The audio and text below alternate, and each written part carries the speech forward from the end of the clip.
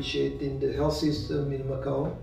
It is almost free for most of the population.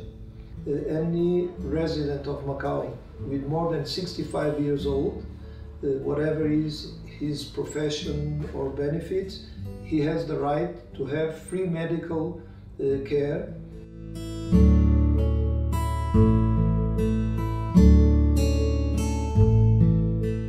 醫療系統咧就分開公立嘅醫療系統同埋私立嘅醫療機構，仲有啲係非牟利嘅醫療機構。呢三個系統。2018年咧，我哋統計咧係用咗政府嘅醫療開支係用咗72億，相比10年之前咧增加咗1倍半有多。政府嘅醫療開支咧係佔全民嘅醫療開支咧74%。